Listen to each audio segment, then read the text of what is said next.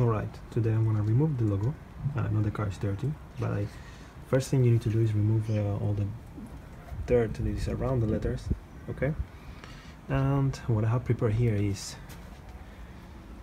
very warm water, very warm, and also this is a sock, but you can use any cloth that you can trash away.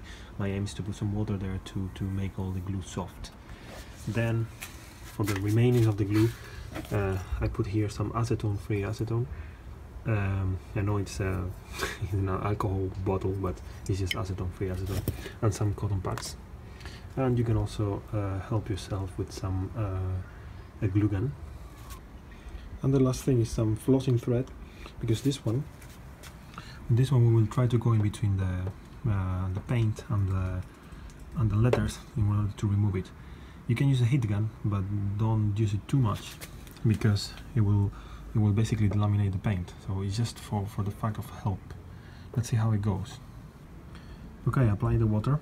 It's kind of cold today, so I don't think it's making much effect, but you can see how I managed to put the flossing thread behind the letter, and just need to push a little bit and we'll do the job.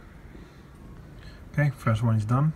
This is the way I didn't want to do it, because I wanted to keep the adhesive on the letter, but it looks like this is the way to go. The letters are very stuck in there, and I'm using the heat gun a little bit just to unglue all this glue.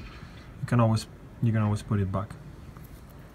Okay, this is how it looks like. In the end, I decided to use a bit of water on the heat gun, because the heat gun, the water will help spreading the heat around the letters, and of course the floss is your good friend. You can remove everything with the floss. Now is this left. I'm gonna clean it, and then with the acetone-free acetone I will remove it. Be careful with this part, don't get desperate. You can gently remove with your nails, but don't be too harsh, because you may leave the marks in there. Yeah, just key is to be patient. Take your time. 10 minutes after the first letter, you can see how now you have the residue of the adhesive.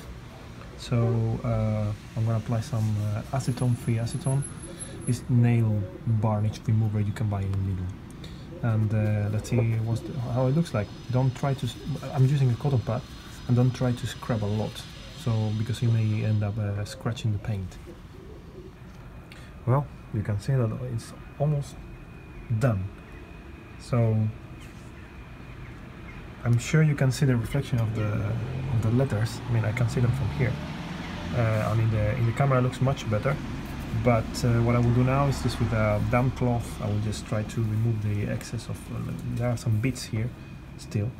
And then if you are a car freak or you don't have to wash the car like me, I will just apply some wax and polish it a little bit. There are no scratches whatsoever, and you can see there are no scratches. And this is how it's looking like. Sorry about that. You can see the reflection of what I'm doing, basically.